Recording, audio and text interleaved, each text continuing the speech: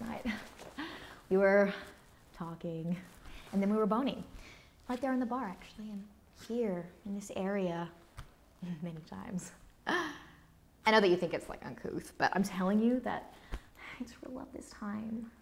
It's nothing like, you know, Remy or Alex or Jared. Okay, but Dax, the bartender. I know. Dax, the bartender. Tell me how the safety net's working for you. Tell me that you don't take that blade, drag it across your skin, and pray for the courage to press down.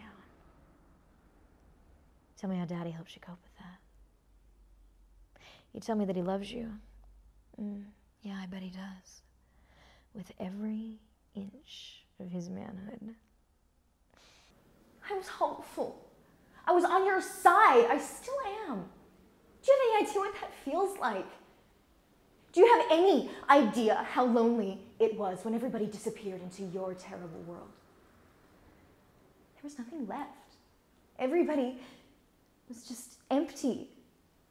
And after all of that loneliness and Mom and Dad blaming each other and the worrying and death and divorce and that stupid hopefulness and Dad not even being able to listen to music.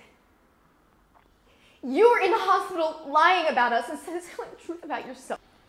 Maybe that's a question you should ask yourself. But I don't have the time to delve into why you're never going to do that, because you're going to give me access to your entire securities database. Listen to me. I don't know who you think you are, but why exactly would I do that for you? Because when you do, I'll owe you one. And if you don't know it already, that's like anyone else owing you 50. Yeah, I don't buy it. Well, then why don't you call your friend Larry from Merrill Lynch? Or Kenny from Morgan Stanley?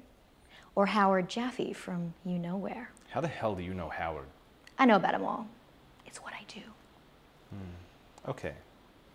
Well, you can have whatever you want. And since you question my abilities, you're not only going to give me the database, you're going to treat me with the respect I deserve for the rest of your life. And I can see by the look on your face that you're wondering who I am after all. Let me save you the trouble. I'm Dana, and I'm awesome. That's what you want? That's what you want? Yeah. Fine. Do whatever the hell you want. Leave your socks all over the floor, dress like a grub, play your stupid-ass video games. Fine. I'm done. What? I'm done, Gary. I don't deserve this.